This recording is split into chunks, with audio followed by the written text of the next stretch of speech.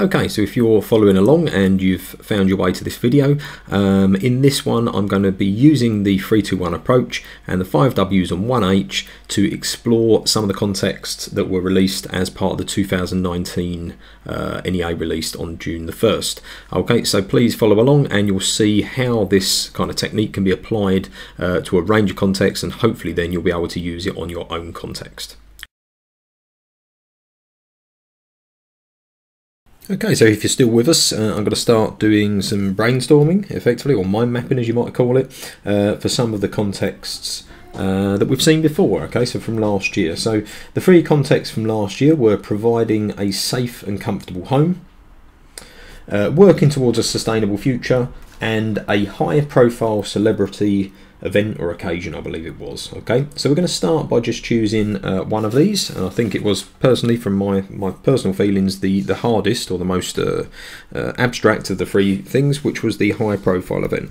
So I'm going to start by just typing or writing the context in brief in the middle of the page. Okay, we don't have to worry too much about formatting and stuff, in my opinion, at this point. We can always go on and tidy these up later.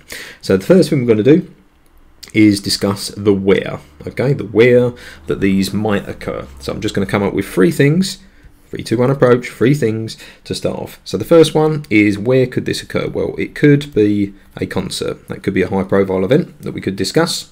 It could be a charity event.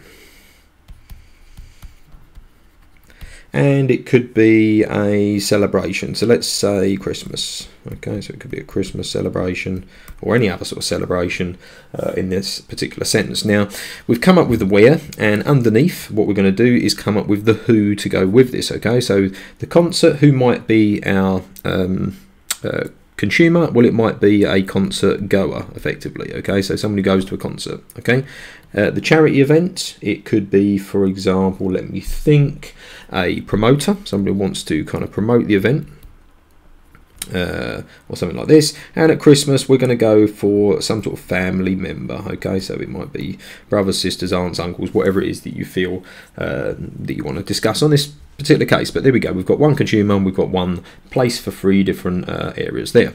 So let's now look at the next branch, and we're going to branch out twice from each of these points. Okay, so there we go, we're going to just branch out from this, and we're going to now think of a problem, which obviously is the sort of how this problem affects us in those different contexts. So the first one, the concert goer, what might be a problem? Well, actually promoting the event might be an issue. So promotion of the event might be something we're going to try and do in a better way. We might need to sell tickets. Okay, so as well as being problems, there are also things that just we need to do within these cases. So this concert goer might not be selling the tickets, that might be the promoter as well, for example. But there we go, we're thinking about different ways. Now for the charity, we could, okay, we might need to raise awareness. That could be something we need to think about. Okay, and we might also perhaps need, well, we need to raise money effectively for the actual charity or the cause itself. And then let's look at Christmas. There might be a big family gathering, for example, so we might need to think about, okay, seating all these individuals, and we might need to think about cleaning up. Okay, normally these gatherings require you know, cleaning up after a meal or some sort of event or something like this, or even just tidying up the house, I suppose, afterwards. Okay, so we've now done stage one, which is our three, which is this bit. We've come up with where these things are happening, so within high profile event, where these might be problems, and we've got an idea of three consumers there, or three potential clients that we could use. We've then gone out and we've come up with two separate problems. Okay, so what the problems are, or how they're problems, for example, coming out from that. Okay, so we've already come up with that, and as you can see, we've already populated our mind map there with 9 different areas to kind of look into. So it's already getting us into the process quite nicely. Now all we've got to do is done stage 3, we've done stage 2, we're going to just do stage 1. So we're just going to come up with one potential solution or product that could help alleviate this issue. So how do we promote the event? We might do a poster or a flyer. Okay, so I've got my first kind of direction. I could do a project to do with creating posters or flyers to promote concerts, for example. I might need to sell tickets, so I could actually design the ticket itself. Okay, it might be something that I need to focus on. A really well designed ticket might help to promote the event as well as keep the fan incited by some use of nice imagery and things like this. And it's what they're going to expect for paying all the money for this product. Okay, if we move on to charity event, we need to raise awareness of the charity. So we might, for example, perhaps have a product of a t-shirt with some sort of slogans or branding or something on it to kind of help promote the thing. We sell these products, we get people to wear them, it shares the message. To raise money, we might want to actually have some sort of a collection or donation box, which kind of takes us through to, you know, all of these designs for products that can help us to raise money for the charity itself. And then moving on to Christmas and family, our last one before we kind of move on to this, seating. Well, you know, chairs and tables, I suppose, could be potential products that we can create. So chairs and tables. And for cleaning up, perhaps we need some sort of washing up tool or device, you know, sponges and cloths and things like this. Okay, so what we've got here already is we've got 9 potential starting points for the project, and we've only probably taken, oh sorry, not 9, 6, I can't count, 6 potential starting points for the project, and it gives us a very good start to the thing. Okay, let's have a go and see if we can do this for another context. Let's just get rid of this. Okay, so the second context that we're going to talk about from last year's would be, I think it was something along the lines of providing or working towards a sustainable future. So we'll just call this sustainable future. Like this, sustainable future, pop it in the middle like this, and again we're going to come up with 3 places where sustainability might be an issue. So I'm going to go with waterways, landfill sites, there's issues there, and we're going to go for park. Okay, we go for walks in the park and stuff. There's obviously environmental and sustainability issues that we need to think about, and I'm being a bit liberal with the term sustainability because it always relates to the environment, so we can always be quite creative with how we're coming up with some of these things. Okay, so what are some of the problems? Well, we're going to branch out, we're going to come up with 2 again for each of these. Okay, so waterways themselves, the fact that I suppose animals and sea creatures and things can get trapped or poisoned by waste and things like this. This is a big issue. Okay, and also with waterways, we'll go with pollution. Okay, so actual things being dumped in the ocean and stuff which shouldn't be there, which pollute and cause additional problems with wildlife and habitats and things like this. Okay, for the landfill site, we're going to go for incineration.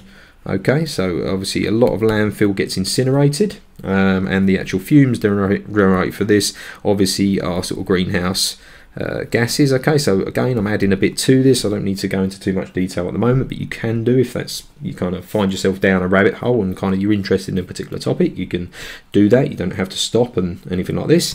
And the other thing I'm going to say is the idea of non-recyclables. Okay, so we do find that, you know, non-recyclables, find them itself at landfill, and there's problems with, I don't know, heavy metals and batteries and things like this going into the landfill. Again, I'm kind of overemphasizing the point. We'll kind of move on a little bit from this. Okay, park, we could say littering. There's a problem at the park, people dropping rubbish around. And we'll also say on the idea of kind of rubbish, but slightly different types of rubbish, the idea of dog waste and the collection of dog waste. So once again, we've done our 3. There's our 3 locations: parks, waterways, landfill sites. What we didn't think about here is consumers, but you get the idea. We need a consumer with this. It could be, for example, I don't know, so a boat owner might be our consumer for the waterways. For a landfill site, it might actually be the director or something like this at the landfill site, and the park is probably going to be perhaps a dog walker, something like this. Okay, people who use the parks quite often. So we've done our 3, we've done our 2, so we've come up with 2 problems within each of these areas. There we go, there's our 1, 2 problems for each one. Okay, and now we've got to come up with solutions. So how do we solve the problems of animals and getting trapped or being poisoned? It could be a redesign of some packaging. So you know, one of the things that I'm thinking about with this is we see the images of sea creatures and birds and things with their necks caught in ring pools and stuff. I believe this has kind of been touched upon. There's been some efforts to redesign this product, but again, it's still a poignant issue at the moment, I think, as well. And pollution, we'll say, or what could we say to try and solve this problem? Perhaps some idea of, I don't know, I've just got the idea of nets in my mind so that people could go and collect waste and polluted items and things that have fallen in the waterway. So it's the idea of collection of some of this waste that might pollute the environment. In terms of landfill, the idea of incineration fumes, well, ideally, I suppose, if we could stop things going to landfill, then that would improve it. So we could do a project, something to do with recycling, perhaps the idea of waste packaging or something like that. So some sort of recyclable or even upcycled packaging could be an interesting product there. And the idea of non-recyclables, again, it could be, again, another maybe a packaging sort of thing. Focusing on packaging here, unfortunately, but packaging, and we could be including sort of SPI codes or information to the consumer so that they know how to responsibly, dispose of waste and things, I suppose. Yeah. And then we move on to the last two problems: dog waste and littering within the environment of parks. So the idea of littering, we can solve that maybe, or help it by having some sort of design for a bin. And dog waste, finally, perhaps, I don't know, we encourage users to use bags or tools to help collect dog waste and stuff like that. So there we go, we've got the starting point for the second context. And again, as you can see, this has been quite a quick process. Hopefully it's not too demanding at this point. We're just kind of starting off with this, and we can always add to it later. So let's go on to our third one from last year, and our third topic was safe and comfortable homes. So we'll just call this safe, comfortable home. Oh, my handwriting is appalling. There we go. Safe, comfortable home. But it's supposed to be a quick process, so that's fine as long as we can kind of read it, get an idea. We can always tidy this up later or put it on a PowerPoint or something if we wish. So again, 3, 2, 1 approach. We're going to start by 3 environments. Quite easy for a home environment. I personally like this context from last year, so we're just going to go for kitchen, bedroom and garden, still kind of technically part of the home. And who would be our users in these places? Well, the kitchen would be the cook, presumably, for the household, or it could be a professional cook, I suppose, if people have a chef or cook at home. Some people are privileged enough to have this. Great. For the bedroom, I could choose pretty much anyone, but I'm going to choose a child, okay, who's obviously got a bedroom. And in the garden, you know, the person or the employee who is a gardener, for example. Okay, so we've got gardener, cook and bedroom, and we've done our first step in the process. We're going to then come out and come up with 2 problems within each of these things, as we've done before. So in the kitchen, we've got a problem perhaps where we've got knives, sharp knives on show, and always there's a fire risk in the kitchen, I suppose, as well, because you're using heat and tools that generate heat and things like this. In the bedroom, it's probably likely that our child is potentially going to have maybe some issues with sleep if he's a young child or she's a young child, and there's a risk, I suppose, of potential accidents, and you know, the idea of monitoring or accidents or something could be something on our minds, I suppose, as a parent. Okay, and the idea of garden, we're going to go for green waste in this particular case, and we're also going to talk about the idea of weeds. Okay, the constant bane of the gardener is getting rid of weeds. So we're now down our stage 2. We've come up with 6 problems there. Okay, and now we're going to do is come up with some solutions. So starting off with knives, we could maybe have some sort of knife rack or block or something like this to kind of help design that. For fire, hopefully it wouldn't happen, but if it did happen, we might need some sort of fire blanket or an extinguisher or something along those lines. For our bedroom, we want to encourage our child to sleep, so there's lots of toys that we could create probably to help us to the child to get into routines and help them to sleep easier. And in terms of accidents, well, some sort of baby monitoring system might be helpful, so we can keep an eye on the child and prevent these accidents from happening.